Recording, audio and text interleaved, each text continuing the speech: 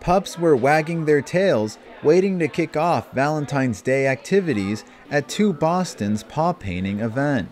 It took place at all 7 Two Boston's locations on February 10th and February 11th. So the dogs come in, they choose a canvas to use, and it's a free paw painting, a fun little picture to put up on your refrigerator or send as a Valentine in the mail. Guests brought their pets to have their paws painted by employees, then printed on paper for them to take home. There was also a kissing booth photo station to fit the Valentine's Day theme.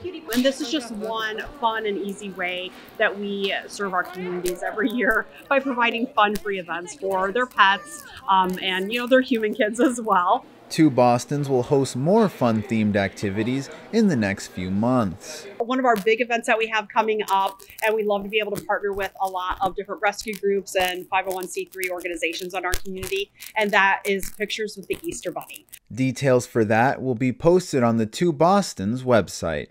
For Naperville News 17, I'm Jesus Cortez.